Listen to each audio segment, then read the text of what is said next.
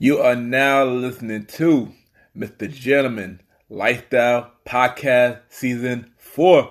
Cheer!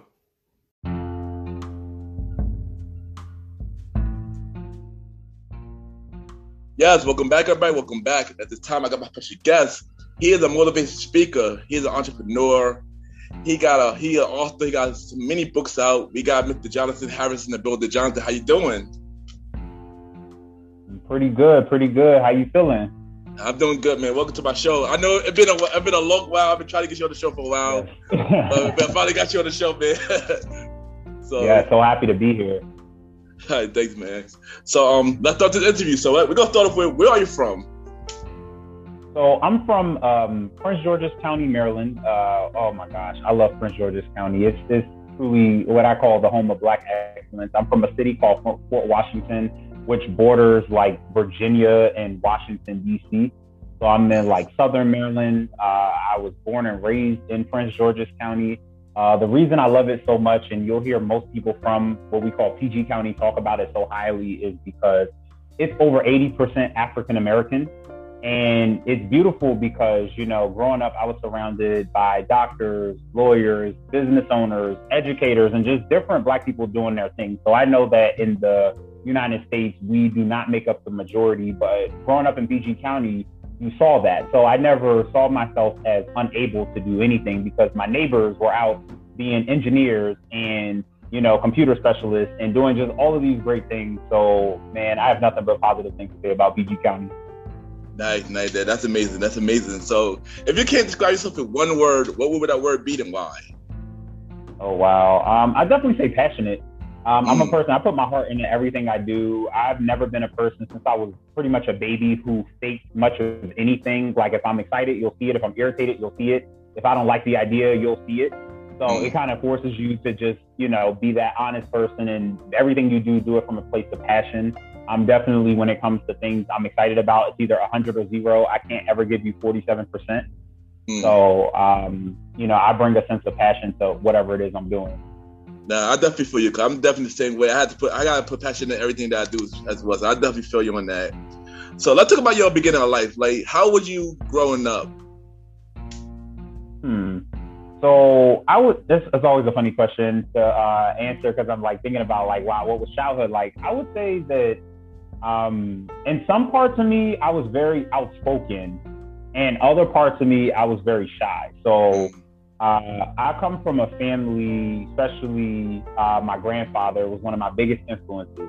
But I remember something he always told me is that no opinion, or it was like any opinion worth having is worth defending. So I remember from an early age, like I couldn't just spill away. I had to be able to explain why I thought something. So my parents and my grandfather have always pushed like articulation on me. So from an early age, I've always had the gift of gab. I've never really been a person who was shy or nervous when it came to speaking in front of large crowds or just talking. So that part of me is very outspoken. I would sometimes be the kid in class who would stand up to the bully for the kids who wouldn't speak out. Or if all the kids had a problem with the teacher, I might be the person to address the teacher on behalf of the students. Sometimes that can get you in trouble. But but then there's also that part of me that's a little bit reserved. I love alone time. I've never really been one who needed to be around a bunch of people or things like that. I very much enjoy doing things by myself and kind of that like, what would you call it, reclusive, introverted way, whether that's reading a book or going for a walk by myself or even taking myself out to dinner. I really enjoy stuff like that too. Okay, nice. Also, as a kid, what stuff do you do? Like what stuff are like activities and stuff do you do as a kid? Oh man, so I am a huge WWE fan even to this day, but I started being a wrestling fan when I was a kid. So pretty much Monday Night Raw, which comes on Mondays from 8 p.m. to 11 p.m. That is like my blockout time. I'm not hanging with you. I'm not going nowhere. Don't call me. Like, I feel you on that. I am a diehard wrestling fan. I've been to WrestleMania.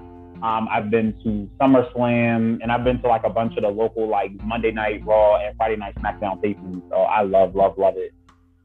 And I'm the opposite. I like SmackDown. I'm more of a SmackDown guy. I've always been a fan of wrestling as a kid as well.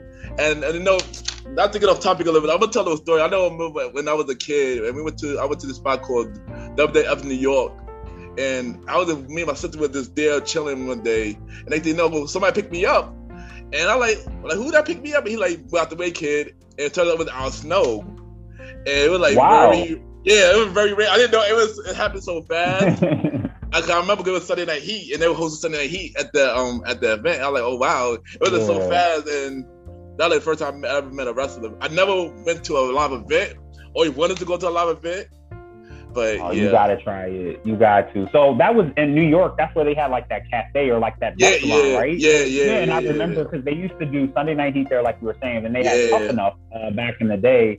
But no, it's funny. The only wrestler, so I didn't meet him, but he did pass by me. So I don't know if you remember, Roman Reigns used to do his entrance, like the Shield. They used to walk through the crowd. When they first started. So we had tickets to a show. It was me, my cousin, my dad, and my uncle. And they walked right, like Roman Reigns walked right down the road, and I was on the edge, so I got to like bump his arm. I was like, oh, that's kind of cool. Oh wow, that's dope. That is dope. Yeah. That's dope. But let's get back on track. Yeah. But how everything that you did as growing up made you the person that you are today? I would say that it definitely taught me focus. I'm a very disciplined person. Anything that I'm serious about, I really stick to it. I commit my mind to it. And I really learned that from my dad. My dad is very big on routine and stuff like that. So I'd say that I'm a very routine person when it comes to sticking to things, sticking to schedules, sticking to goals that I set for myself. So that kind of helps me.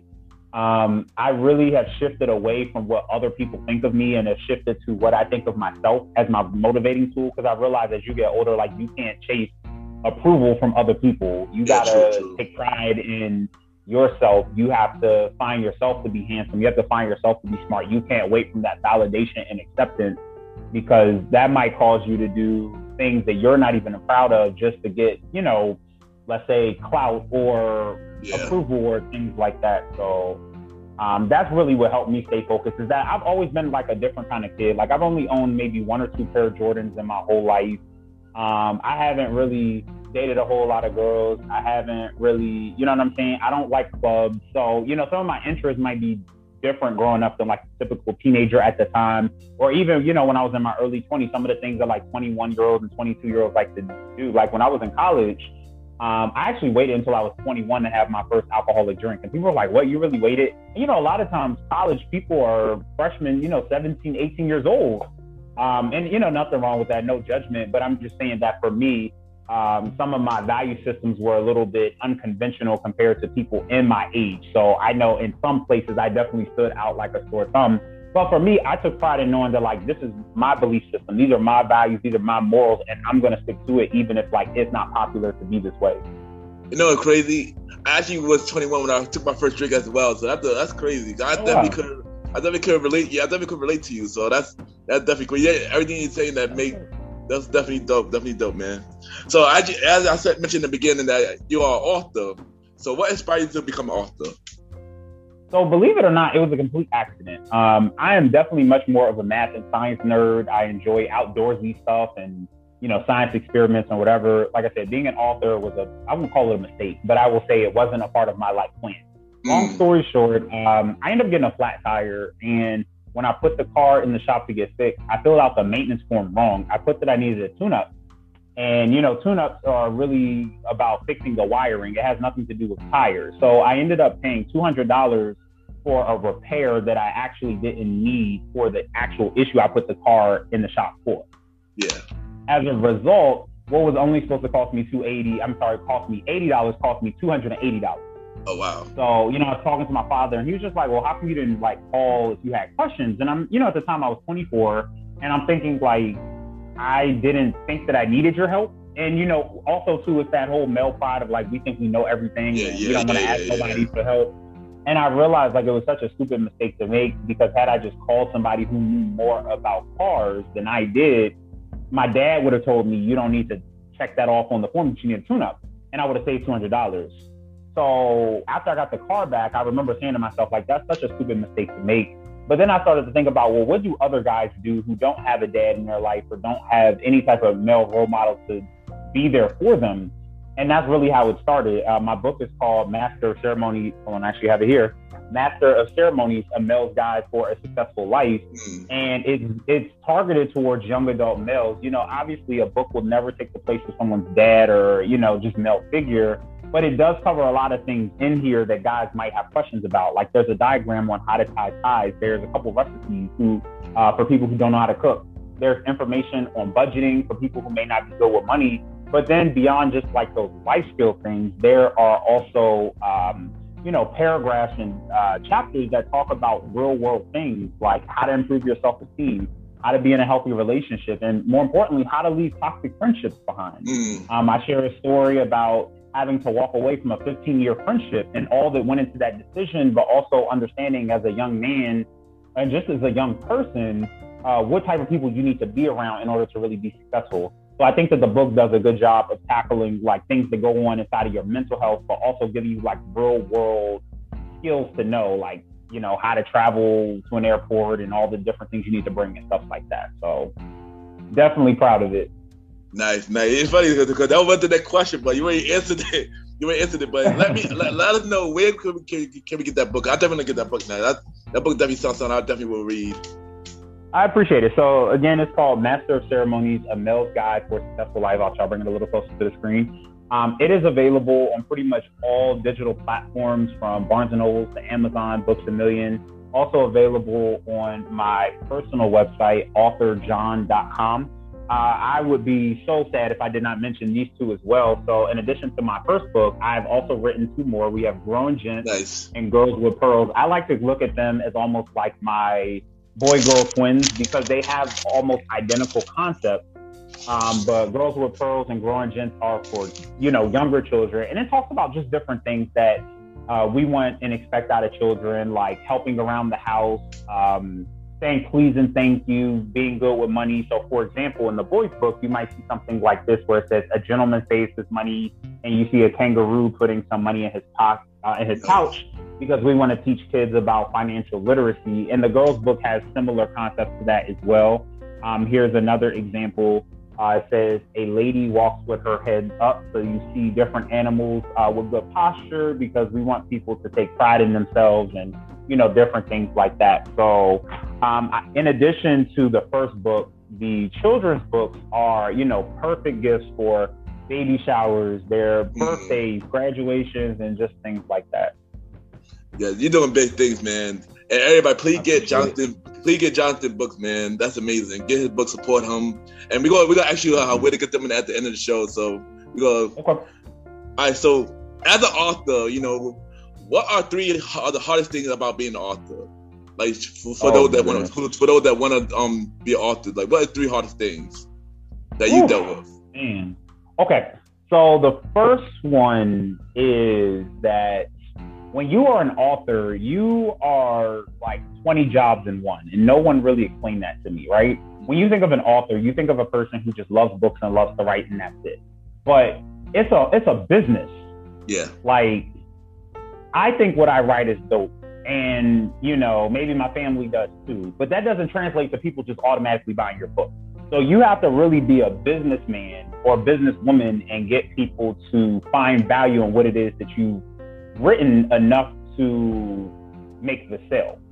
So I say all that to say, yes, I'm the writer, but I am also the graphic designer because I have to make the business cards. I'm the computer developer because I design my own website. I am the wardrobe specialist because when I have appearances or talks, I have to put these outfits together. You are the hairstylist. You got it. You know what I'm saying? I am the accountant because I have to set aside money to travel if I have a book signing or a book talk. I am I'm the everything. I'm the promoter when it's time to, you know, be on someone's show or, you know, have a book signing or a book talk. You got to promote these things. So it's really like 80 jobs in one. It would be nice if I could just sit home and write all day. That would be lovely. But the truth is that there's many other elements that go into pushing a product. And I'm sure you can understand that as a show host. You know, it would be great if you could just do the recording, but there's so many other things that even make a show come together. True, So, yeah. when you watch like the Grammys or the Oscars and you see like the celebrities thanking a long list of people and you're like, dang, that's a lot of people to thank. I used to think so until I wrote a book and I realized how much help I needed from how many different people. And I was like, oh, I get it why, they got 20, 30 people to thank. So Yeah. that would be the first hard thing. The second thing, editing is definitely irritating. I'm not going to hold you. After you've written a book, you're just happy for the world to see it. But, you do have to go back, not even just from like a grammar standpoint, but from a does this make sense standpoint. With my first book, for example, one of the chapters is on family. So I talk a lot about my own personal experiences in the book. But when you're talking about personal experiences, you're also bringing other people into it because you're telling a story. So if I'm telling the story of me or Ken and I, right? In order for me to talk, I'm also bringing Ken's name up. And that's something that was really important to think about, is that in the midst of you trying to tell a story, you might be unintentionally or intentionally bad-mouthing somebody else. So there was a big part of like, how can I be truthful without being hurtful to somebody else? So you have to go back and write, or should I say rewrite things. You also want to make sure that things are making sense, so you're just not rambling. Every book should have a goal. So with every sentence, every paragraph, the question that you have to ask yourself is like, how does this contribute to the objective you're trying to get your reader to get? And if it doesn't really need to be in the book. So editing can sometimes be a 2, 3, 4, even 5 round process where you are so tired of reading that book, but you want to make sure it's really the best version of what you want to say.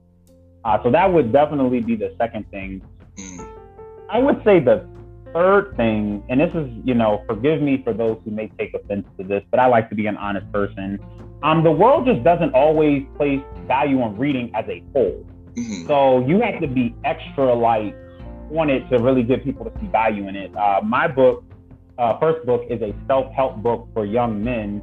Most young men do not value self-help books. So I had to early on learn that my target reader and my target buyer aren't the same thing. My target reader are young men. My target buyer are their mothers, their girlfriends, grandmamas, aunties, and things like that. Because in my experiences, usually it's the women in your family or the women in your life who want you to be better. So they will invest in this product for you to give it to you. So 90% of my purchases are from women, even though it is a men's book that they then gift to boyfriends, husbands, fathers, just, different things like that. So, sometimes as a writer, you might feel a little bit discouraged because people just don't always flock to books. Yeah. If there's an audience of people who love to read, then you're fine. But I know for me, I felt a little bit like, did I just waste my time here? Because, people aren't always kicking down the door to read a book. I remember I was at a book signing and there was this teenager who was like, don't you think $16 is a little much for a book? And I was like, no. But again, I'm a person who likes to read, so I would be willing to make that investment. The average person, probably not, who is of that age. So, people will pay $300 for shoes. People will pay $80 for a video game or different things like that and won't think twice. But to some people, $16 is too much for a book. So you got to be very, very, very strong-willed in what it is that you want to get across and really understand that everybody isn't going to love what you created. So that would be my third tip that I would share. Okay, nice. Good tips. Good tips. Good. I know people could definitely learn from these tips. Good tips, man. And what advice do you have to do for like new authors or somebody that want to put a book out? Like what advice do you have for them? Oh my goodness. The first thing, definitely get a business coach. You can also get a writing coach too, which will be really helpful. Some people might feel comfortable enough they don't need the writing coach, but I would definitely tell you to get the business coach. Because again, there are so many things that you do not realize are a part of the process of making a book work. Like my first book is 5 years old and I've grown so much over that, but I've taken a lot of hits because of ignorance. I didn't know certain things that I should have known. For example, right? Like there are book awards out there and book awards help you become more credible, but book awards are usually only available within the year that your book came out. So you have like a short timeline to submit yourself for nominations or have somebody nominate you. And a lot of those things are paid. You got to pay to enter, to be considered, to possibly win. Like there's a lot of different things there. Same thing when I made all of my covers, I hired other people. So coming up with contracts, so that you don't get sued down the road, or having somebody review your contract so that you're not shortchanging somebody else or being shortchanged yourself. So again, there's a lot of business that goes into this world. And I was so ignorant to that. I would just, like I told you, the example I gave was about the car being messed up and me being excited to just share life skills with guys. That's how I entered into this world, just happy to share wisdom, not realizing that I was going to be smacked in the face with all of this business stuff. Like, I remember being so ignorant to this, man. When they sent me like tax information, I'm like, what are y'all sending me this for? I don't what? Because I have to pay taxes on the book that I sold. You know what I'm saying? Like, there are so many like things I just wasn't even thinking about. And the average person is not thinking about. Most people write a book like, I have a story I want to tell, and that's their focus. Yeah. But it's not that simple. So I would definitely tell whoever is interested in getting started in the world of writing to get yourself a business coach so that side of it can also be good too. Okay, amazing. So also you have a publishing company called J. Harris LLC. Tell us about how that got started. Sure. So I actually started that in 2020, February 2020 to be specific. I wanted to take a little bit more creative control over my process. The first time for my first book, I went through a different self-publishing company, and they were great. But one thing I've realized is that there are companies who are very pricey, and a lot of the things that they are charging you for, you actually can do yourself. So you might be paying $2,000, and what you're paying $2,000 for is for your book to get printed, but they're going to give you other things like business cards, maybe a blown up poster of your book, or just some other kind of marketing things like that. What you realize is that if you kind of sit down and maybe go through a YouTube tutorial, you can cut out a lot of those costs and just do those things yourself. So over time, I learned how to design my own business card, design my own website, design my own posters. So what I really need your help for might only be $200, but I'm paying you $2,000. So with my own publishing company, I have the ability to have more financial control and creative control over what it is that I put out. Down the road, I actually want to help other people write and create their own books as well. So I'm not quite there yet, but that is the long-term vision, is to definitely step into the world of book coaching.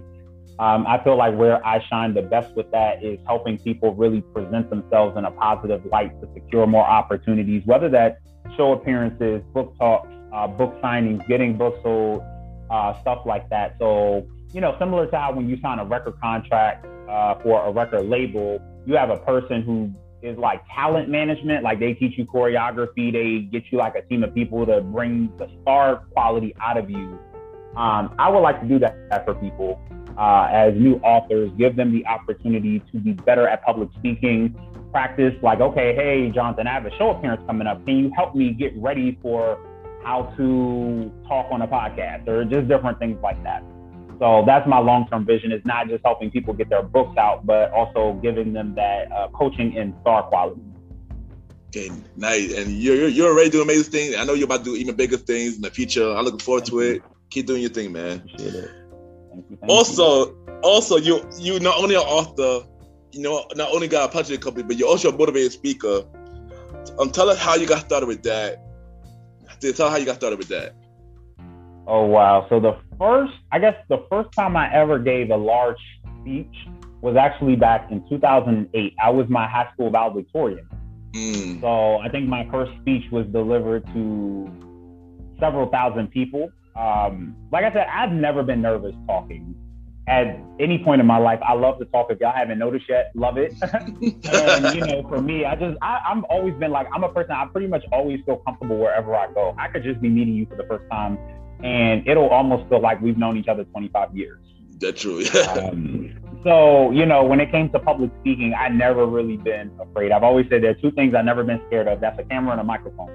So even at work, at school, like if a boss or a teacher ever put me on the spot, I was like, the joke's on you, because I'm always ready. So we go, you know what I'm saying? Like, we going to do this. But for me, I really, I guess you would say, professionally started doing the motivational speaking when the book first came out. I wanted to not only just have the book, but go into churches, mentoring programs, school systems, and things like that, and kind of teach, but yet talk from the book. So the thing I love about the book, there are 23 chapters in it.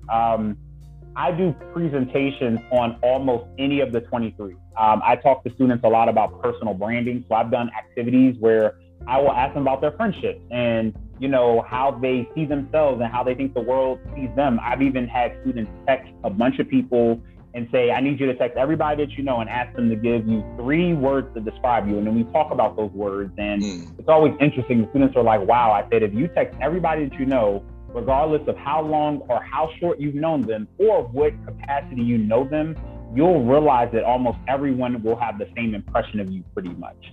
And I try to teach the students that it doesn't actually take long to really form an impression, because my mom, who has known me my whole life, my dad, who's known me my whole life, and you who are, you know, you and I are just talking on the call now, would probably have the same impression, even though I've known my parents way longer. So I always talk to the students about, like, you'd be surprised how quick it is to pick up on something about a person and how you should be intentional about how you interact with them. So, you know, students love stuff like that. We've been able to have some really important conversations about, like, how to choose your friends, how to walk away from toxic friendships, you know, just different things like that. So I really enjoy it. I would say I like workshops better than like speeches, because with workshops, you have a chance for everybody to give input, not just you talking to them for like a 30 minutes or an hour, but instead, like, everybody feels a part of the discussion. And I consider myself to be a lifelong student. So even though, yes, you brought me in to teach you, I'm happy to learn from you too. When we're all, you know, we're all talking together, I feel like we all walk away with something. Yeah, I definitely agree. And that's amazing, man. That's amazing. Thank you. So I know you won many awards and you've done many things. So let me know, which was your biggest achievement award-wise and like in the stage-wise? That's a really good question. I would say my greatest accomplishment in life actually is a personal achievement. So for those of you who follow me on social media, my username is Author John, by the way. I lost 120 pounds. So I did that between July 2019, and I've been, you know, maintaining it to date. I walk anywhere between 2 and 5 miles every day, pretty much, unless it's like really rainy or snowy or something like that.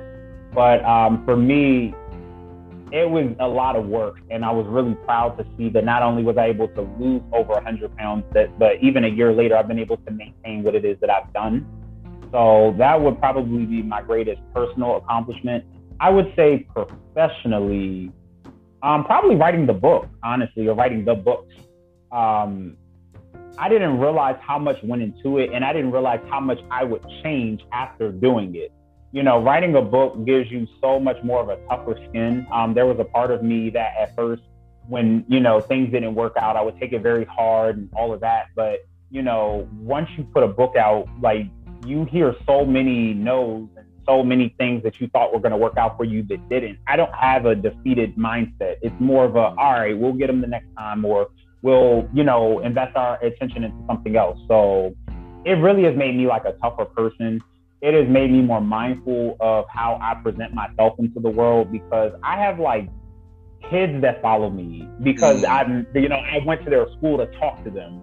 And that's just so powerful. Like, you know, if we're in the same age bracket and we're being funny amongst each other, it's no harm, no foul.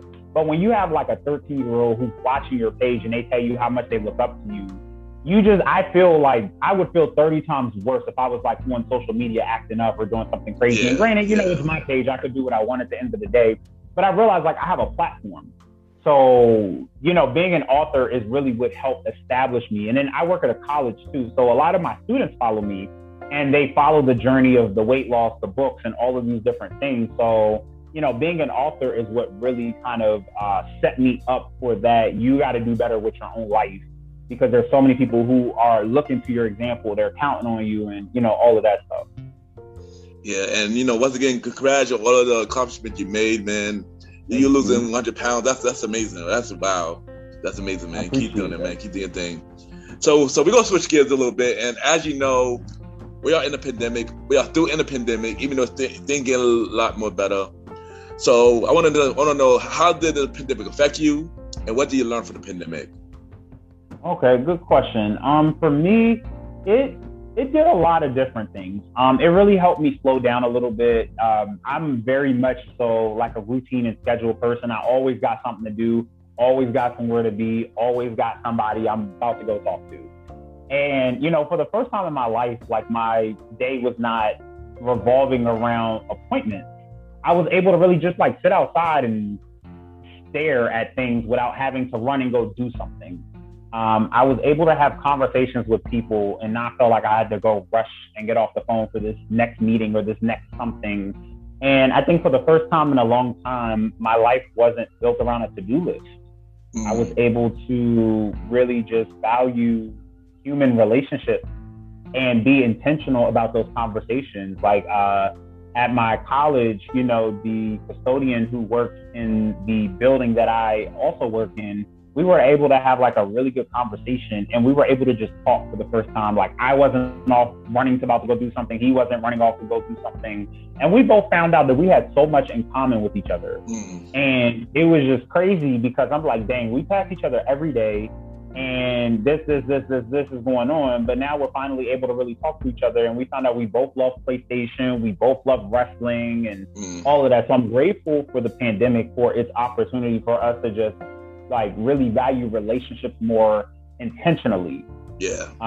Instead of like, and like for people who have busy schedules, it's not, purposeful that we don't want to talk. It's just like we have other stuff that we're trying to work on too. Yeah. But I was grateful to have opportunities to just not have to rush off the phone real quick. In terms of my productivity though, in the same breath, it did help with a lot of personal projects. I have 2 to-do lists. I have things that like I actually have to do like within a week's time. And then I have things, if you ever got free time, these are some like other projects you can work on. So I was finally able to dig into that other projects vault and really just work on those things. So I was able to pump those other 2 books out. I was able to plan an event with my politician on mental health. I was able to I planned an all men's conference last year with the help of some of my former students and some of my friends and my cousins. Nice. We did a conference called Destination Success, completely free for everyone, a virtual conference for men over the course of 4 Saturdays in June. So I was able to just get a lot of stuff off the ground that I've always kind of wanted to try. And I'm grateful for it. I am sad for the, families and people who lost loved ones or the people who lost their lives. Yeah. But I do hope that just as a society, as we kind of walk out of the pandemic, I hope that we remember what we learned from it and don't just go back to 2019 kind of lifestyle. So. And I agree. It did help me to do a lot more things that I've been wanting to do for a while, but also, of course, I've been dealing with a lot of stuff as well. But I'm just glad we all getting better and stuff like that. So also, how do you feel about the pandemic today? Like, do you think like things got a lot better since where we was last year? In some areas, yes. In other areas, no. I think it's great that people are socializing more and things like that because, that's just a important part of human function and civilization. I say no in some areas because we have to still kind of address the safety aspect of like some of our workers. I think that we should have definitely, as a society, given hazard pay to certain industries that maybe weren't considered for hazard pay, but still had to go into work. Like there were a set of people who had to still go through their regular work, didn't get hazard pay. And then others, were given the opportunity to work remotely. So, for those who essentially did put their lives a little bit more at risk, but didn't receive the compensation for it because they were deemed essential workers, I'm sure that probably leaves a chip on their shoulder. So I think just us being more mindful of compensation and stuff like that. I would say too, with work schedules, I know some companies are going back to like full-time work permanently, like back at the site, but it's already been proven that a lot of these jobs can be done from home. Exactly. Yeah. So I'm just a little bit curious as to like, if your company didn't see a decrease in productivity during time at home, why make everybody come back? Is it for like a micromanager type of thing? Is it for team building, or like what is the intent behind making everybody come back? So That's why I would say in that area we haven't really seemed to have grown in all industries quite yet. Okay, I definitely agree. But let's go back to brighter. No, let's get back to more positive things. So, okay. So, what is your dream venture? Something that you always want to do? Oh wow, y'all are gonna laugh when y'all hear this. Well, I'm not gonna say y'all not gonna laugh, but it is gonna catch a couple of people by surprise. So I would love to be a brand ambassador for Quaker. So I am a huge oatmeal fan. Earlier I talked about how I lost weight. Oatmeal was one of the top reasons that I did. For those of you who aren't familiar with the health benefits of oatmeal, not only is it good for your skin, it is great for your digestive system. It makes you feel full, but it's very low calorie in the same breath. So you're going to have almost like a fullness, like you had a pancake breakfast, but only, 200 or 300 calories with oatmeal.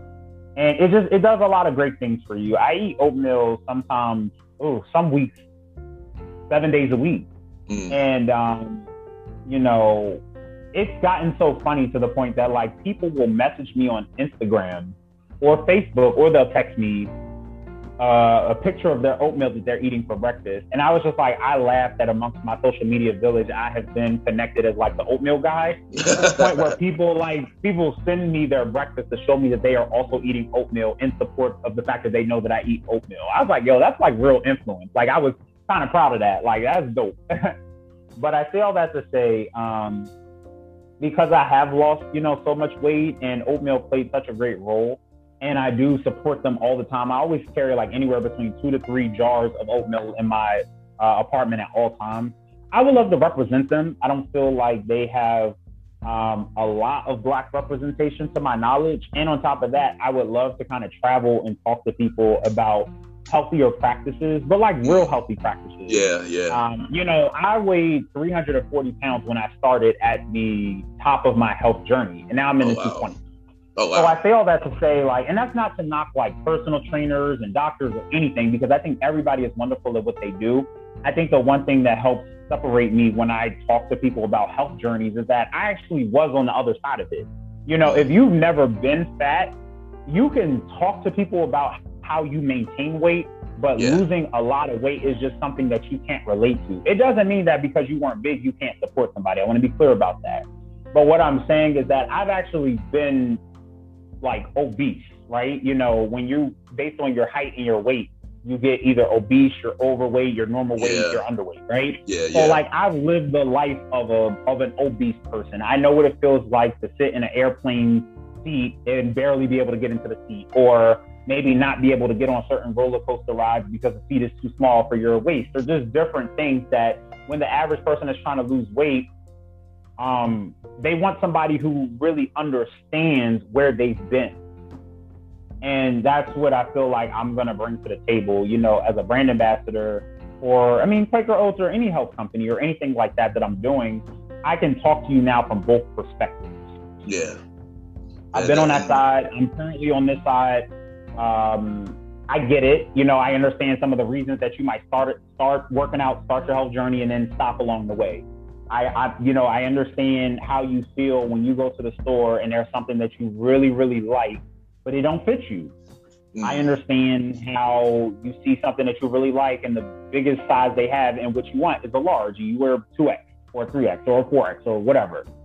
So, being that brand ambassador for Quaker Oats wouldn't just be like, for financial payoff purposes. It's really for the purpose of using a platform that is way bigger than me, which is Quaker Oats, to talk to people about just like better self-care practices and how, starting your day off with a good breakfast really would be able to do that for you. Yeah, in this video snippet. and anything possible, go for it. Go for it. Do it, man. Anything possible, man. And I'm definitely securing that contract. Definitely. Do it. I definitely do it. I want to be a brand ambassador for Nintendo because I've always been a big fan of Nintendo and stuff like that. Oh wow, what's your favorite Nintendo game? Oh, it's a lot. Right now, Zelda is one of them. Of course, Mario, Pokemon, Smash Brothers, stuff like that. Who's your favorite Smash Brothers character? Oh, that's hard. Probably Mario, Banjo-Kazooie. Try to think. I got a lot. It's a couple of people. It's a couple of people, man. Mega Man. I got y'all with either Peach or Pikachu. Those my nice. And we're gonna talk more about the video games section a little later, but what other project you got going on that you have not mentioned yet? So I've talked a lot about the health journey, right? Down the road, and by down the road, I mean like very soon, I will be releasing my 4th book. That's exciting to say. And it will actually be a health book. So I'll be talking about how I lost the weight. I'll be calling it Journey to 100. And I'm just really excited to be able to share, like I said, real world tips from a real world guy who experienced some real world things. I definitely hope that you all support. It's not a long read at all because no one wants to sit down and read 300 pages on how to lose weight, I promise. So I feel like it's very to the point, but it gives you real world strategies. It talks about accountability buddies. I have activities in there and different questions and self-reflective things that you can do to really get you focused and get you a positive mindset to want to do this. Okay, nice, amazing. And we're looking forward to that book. We're definitely looking forward to that book. And what do you have to say for anybody that's going to send out at you, from the author and everything? Say something inspirational. Oh wow. Okay, let me make sure I understand the question. So you're asking me what would I say to anybody who's listening right now? Yeah. Okay. Whew. All right. I want everybody to take the word finally out of your vocabulary. Why do I say finally? So finally represents something that you felt should have already happened in your life, but just recently happened. And when you say things like finally, you're forgetting that everything in your life is supposed to happen when it's supposed to. From when you get married to, or better yet, if you get married, children, degrees, buying a home, getting your business off the ground. A lot of times, sadness and disappointment stem from unfulfilled expectations. So let's say you have an expectation that you're going to do something by a certain age. Then that age happens and it doesn't take place yet. You feel like you failed. You can't fail yet. Everything that's supposed to happen for you, you're on time for. So if you haven't found that special someone, you're not late. You did not miss the boat or the bus. It's coming. But when you say they're finally here, it's not a finally. They came when they were supposed to. They came when you were ready to receive them and,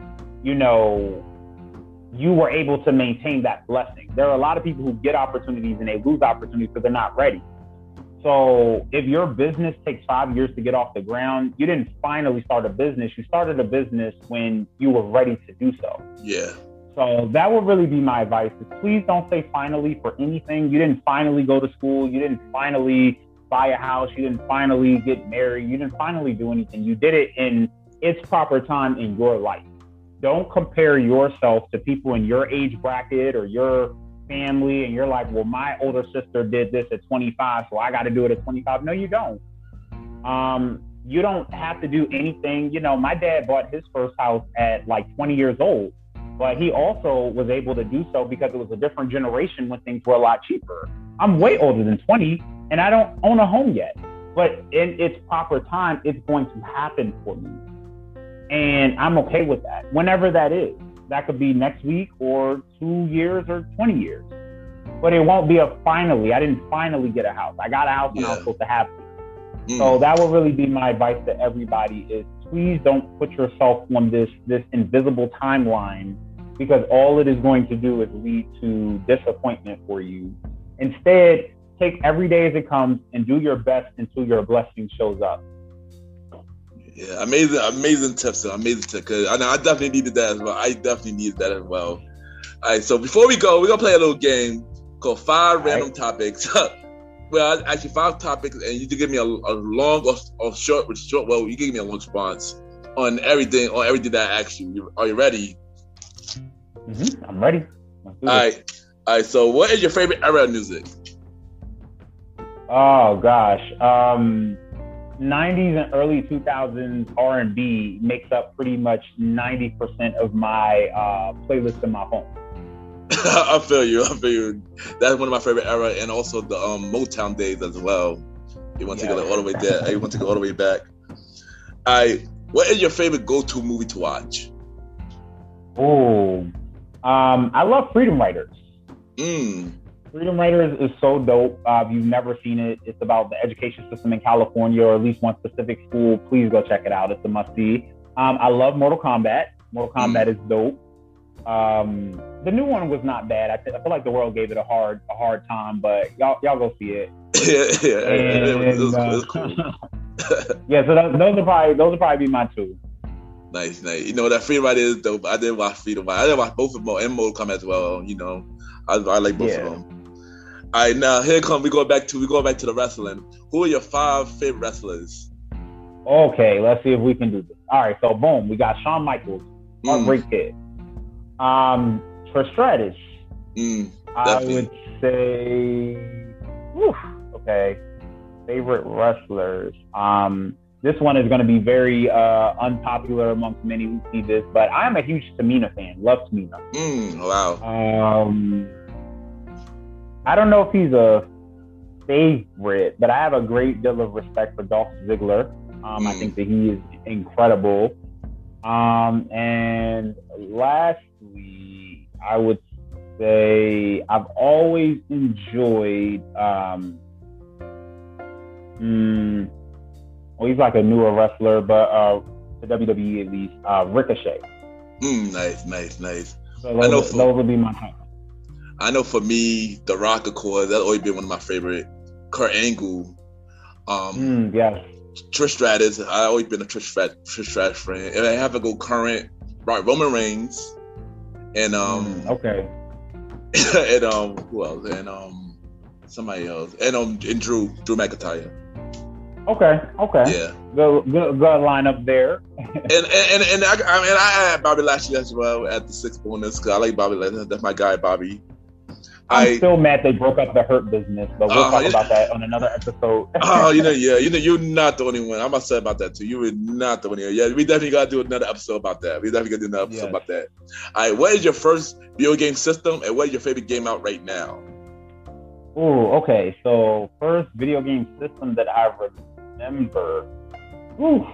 I can't remember which came first. I think my first game system was the Sega Saturn. Okay, but I can't remember if the Nintendo 64 came first or after. But definitely between those two. Favorite game that's out right now. I play a lot of wrestling. I did not get the WWE Battleground, which is more of like the cartoonish animated one. I still play WWE. I guess that would have been 2K20, which is really dope. Getting ready for WWE 2K22. And when I'm not playing anything wrestling related, I'm definitely playing Madden. Last year, man, I was running ship in Madden. I was top 6% in all of online. I was hurting anybody who stood in my path.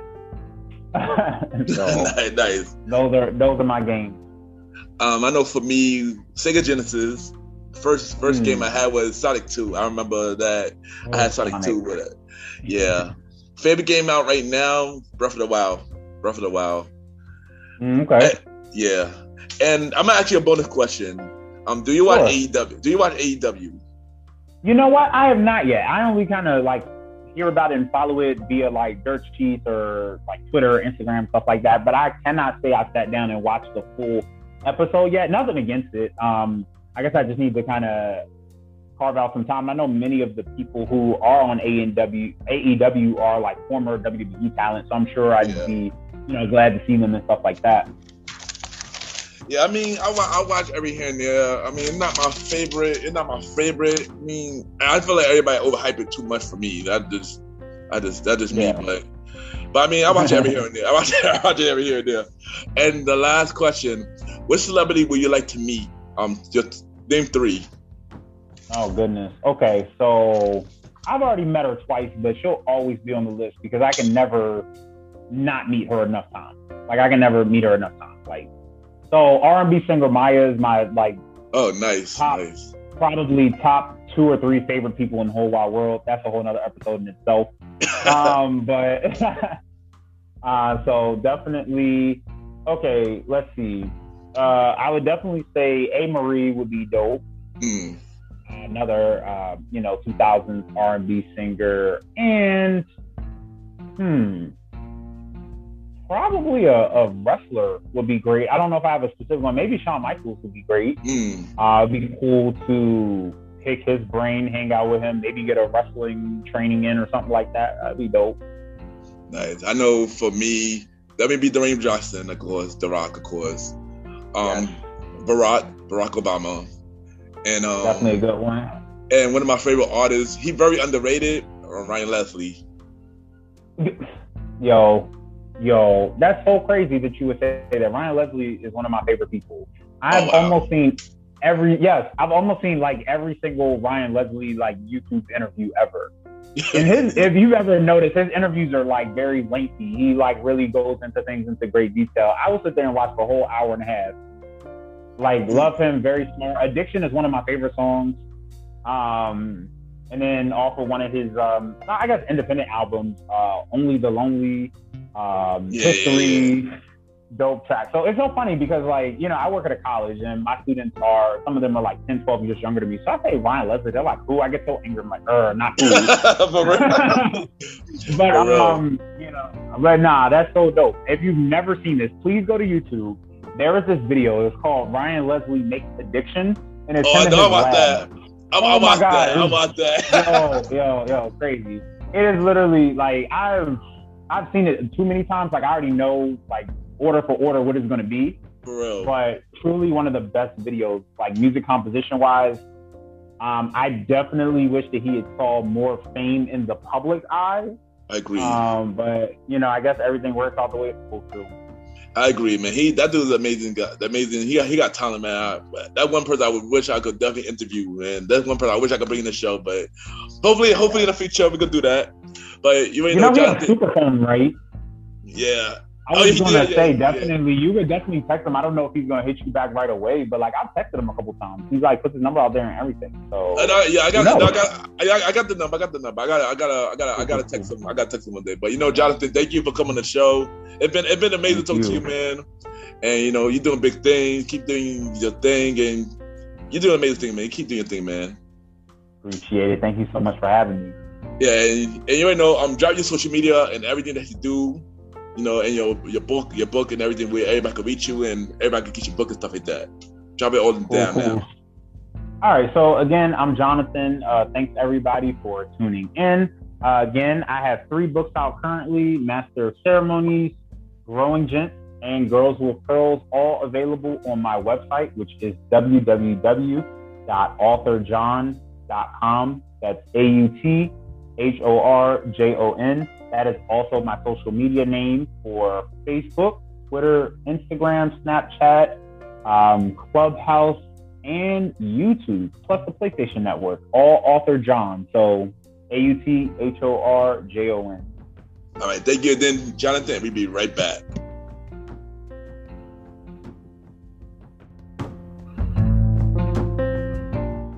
You are now listening to Mr. Gentleman Lifestyle Podcast Season 4. Cheers!